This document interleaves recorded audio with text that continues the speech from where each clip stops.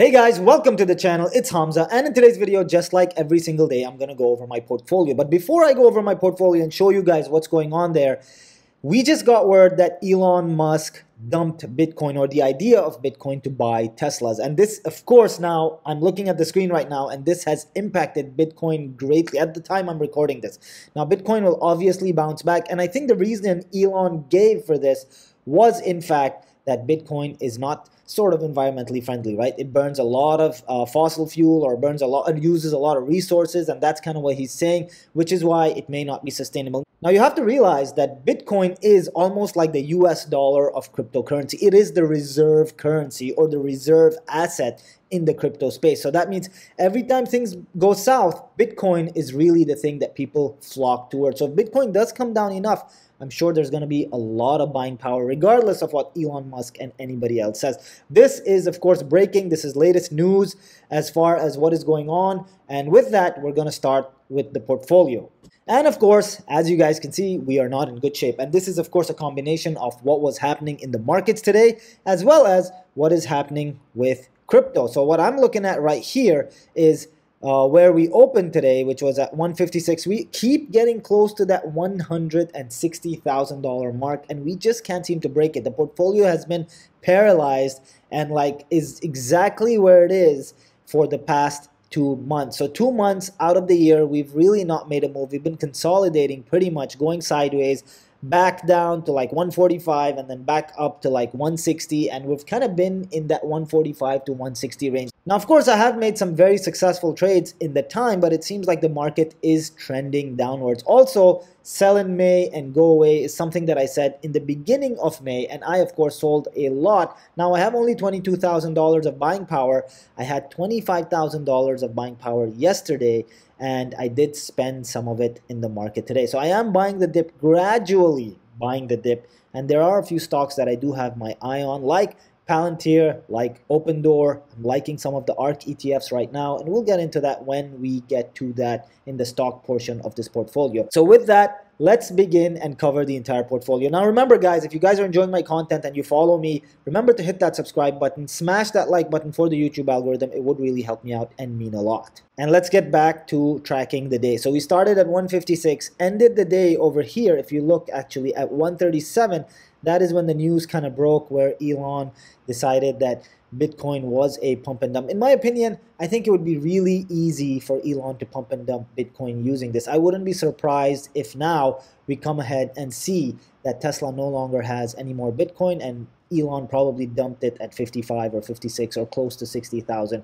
If that is the case, that would literally be the easiest pump and dump for Bitcoin historically. Elon Musk could have done it single-handedly. Now, I'm not saying that he did, but if he wanted to, he has that much influence. His sphere of influence is so strong that all he has to do is make a comment like Doge. Remember Doge? When it hit 0.72, now Doge could go back up, but right now it is struggling and trending downwards. Anyways, so with that, the portfolio is currently sitting at $142,000. That is not looking good. And remember, guys, the reason I make these videos is because a lot of people on YouTube like to talk smack and like to show you guys that they make a lot of money every day, but I'm just a guy like you, and I want to show you guys that sometimes you get trapped, and I am exactly that, right? I'm trapped, and I know that a lot of you are trapped in some of these stocks, and all we can do is hold, because I started this challenge exactly when the SPACs were high and the growth stocks were doing very well. That's where I invested 90% of my money, as you guys will see.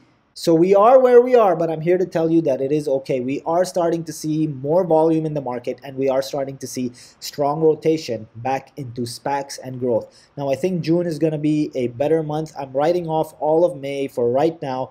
I don't really see an opportunity to make crazy amounts of money. Now, of course, if you guys were swing trading or day trading, I think today was actually a good day. There was a lot of volatility in the options market. There were a lot of puts placed in the market today as well. So that is something that we need to take into consideration. Now with that, let's quickly go over what's going on with our portfolio. I added today, and I actually sold out of, I bought ExxonMobil calls that I sold out of profitable, and I also bought Oxy calls that I then sold for a profit. Now I decided to sell because I would rather hang on to cash rather than be in options for a long term. So what I'm trying to do now is I'm buying options and selling them on a daily basis in order not to hold on to them for a very long amount of time. With that being said, however, I do have Palantir 50 calls for January 21st of 2022. I do think these calls are going to do well. I don't have too much money invested in them, so I'm not too worried about it at this point. And I do think that next month is going to be a huge reversal month for a lot of stocks, including Palantir. And with that, I'm quickly going to go over what my stock portfolio looks like. So of course, we have our long-term holds right here, all the ARK ETFs. They're all down roughly around 15%. Ooh, we have one here, ARKW, that is down 17%. That's a big one for us. I actually thought that I was buying these at the bottom. Obviously, I was wrong. There was a little more to go. Now, what am I going to do here? I actually do plan on investing a little more money into this portfolio, which means I am going to be putting a little more cash into it in order to buy some more ARK ETFs. I also want to buy Palantir. I'm looking at BNGO and NNDM, and I am going to be looking to buy some more of BNGO and NNDM. Now, another stock that I'm aggressively looking to buy, but I am waiting for it to gap down because I think it may, is Opendoor, and we'll get to that in just a second. Clove, VGAC, SRPT, all in the red, and as you can see, some of these are like 37% down, 34% down. Obviously, if I had thought that this was going to happen when I started this portfolio challenge, I would have created much tighter stop losses and then decided to kind of cut my losses very early on, which I didn't do. Like Excel Fleet over here, I'm losing 75% in the stock. That's quite a lot. And finally, we have a little bit of green. MBIO is green. This is one of my day trades that I trade almost every day. GSAH, we're waiting for that merger. Tesla, I actually did buy some at 585, but it is still in the red because I believe I was cost averaging with another share that I had bought in the 600. So I don't know what my average is. Let's actually quickly click on this and see what my cost average is on Tesla. So Tesla, my cost average is 628.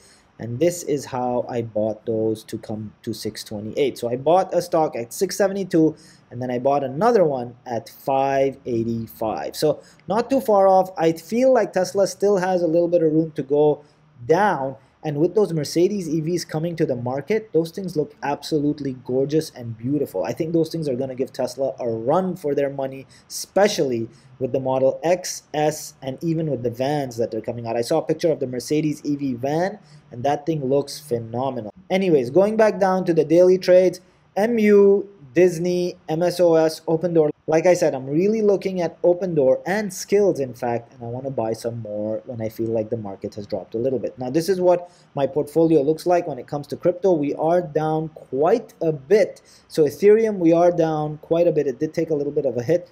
Bitcoin, we're only making 8,157. Doge, we're actually losing money, and so we're losing about $8 in Doge, which is not too bad.